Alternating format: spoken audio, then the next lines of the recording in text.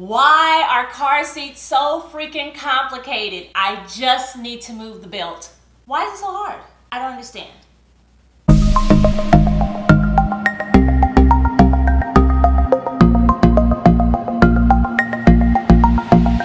Hey y'all, hey, it's Miko and this is On The Go with Miko. So, have you ever struggled with trying to figure out how to take apart a Graco car seat? How the heck do you get to the latch belt, and how do you move that latch belt when you're ready to change your child from rear facing to forward facing? If you've ever struggled with this, this is the video for you. I am going to demonstrate how to remove the car seat padding from the Graco SlimFit 3-in-1 convertible car seat. I'll also be demonstrating how to locate the latch belt and readjust the location from the bottom of the car seat that is appropriate when your child is rear facing to the back of the car seat when you are ready to move them to forward facing. So if you are looking for information like that, then keep watching. So here is the Graco SlimFit all-in-one car seat. It has 3 different functions.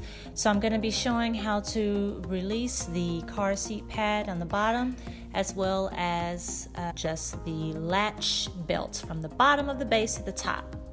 So if you see here, there are these little snaps in the top of the seat and toward the middle of the seat. We're going to unsnap those to reveal the inside of the car seat. You want to start by raising the headrest to the highest adjustment point. So just grab that lever, squeeze it, and push it up. So you want to unhook the belts, the straps, the harness, and pull them to the side and out of the way. We're going to remove the infant seat pad cover. You just want to push the buckle through the little slot and it comes right off. And that will give you better access to the snaps on the back of the seat. So these are pretty sturdy, so you're just going to give a good tug and pull that apart. So we're going to unsnap those 4 snaps. From there, we're going to go ahead and move the seat belt out of the little cutout so you can pull the seat pad fully forward to expose the guts of the car seat. Now the buckle, you just want to do the same thing, push the buckle down through that slot so you can pull the car seat pad even further up and out. Now we need to remove the padding from the armrest of the car seat. So underneath, next to the cup holder area, there's these little elastic bungee bands, if you can see that, on a little metal hook and eye almost, or a clip. So you just want to stretch out the band and remove it from the clip. And we're going to do the same thing on the other side.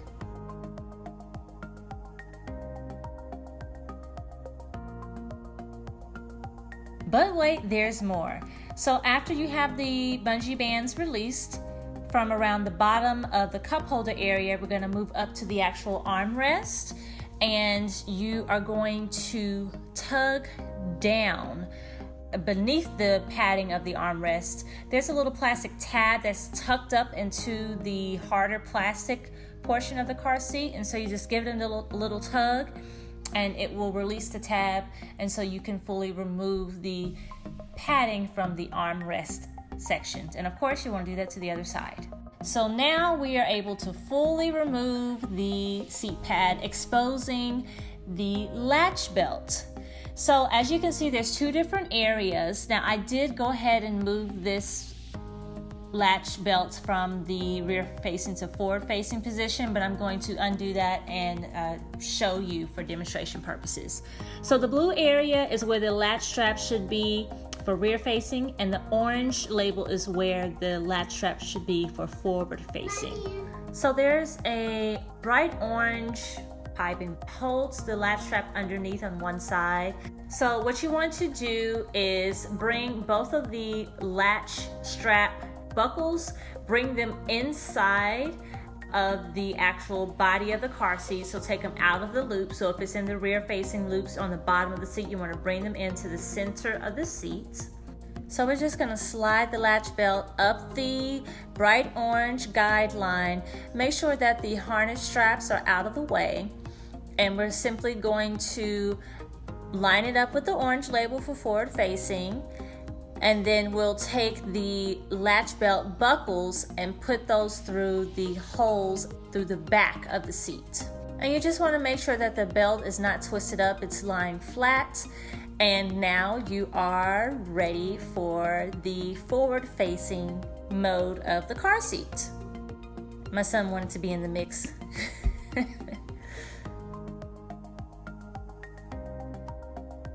The buckles, you just simply press the red button. It will open the little clamp inside of the latch, and that is what you connect to the bottom anchors and the top anchor in your vehicle.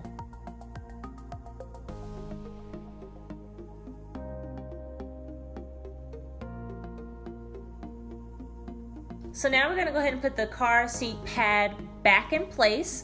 So we'll start by laying it over and pulling the buckle through the corresponding slit, whatever is comfortable or suitable for the size of your child.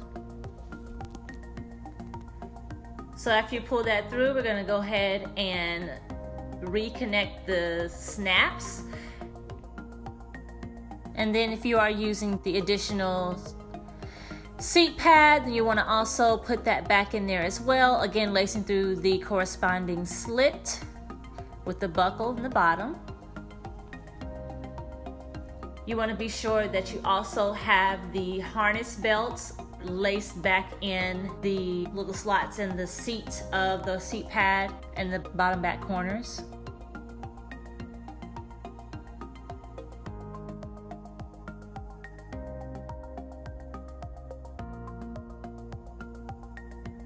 And go ahead and release that headrest back to the appropriate position for the size of your child.